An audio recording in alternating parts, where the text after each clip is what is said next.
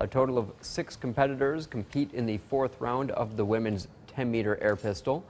After the first half, Shanxi's Wang Chen and Li Shui of Guangzhou are first and second, but in the second half, both shooters make mistakes.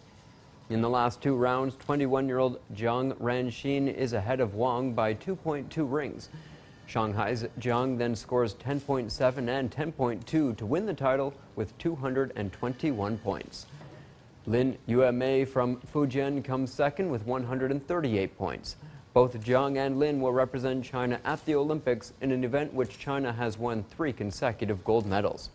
The Chinese national team has staged 4 qualifying tournaments to select the best shooters for the Olympics. Guangzhou is the final stop of the series. I have my ways to deal with the pressure. Just focus on shooting and everything will turn out well. This is my first time to attend an Olympic qualifying competition.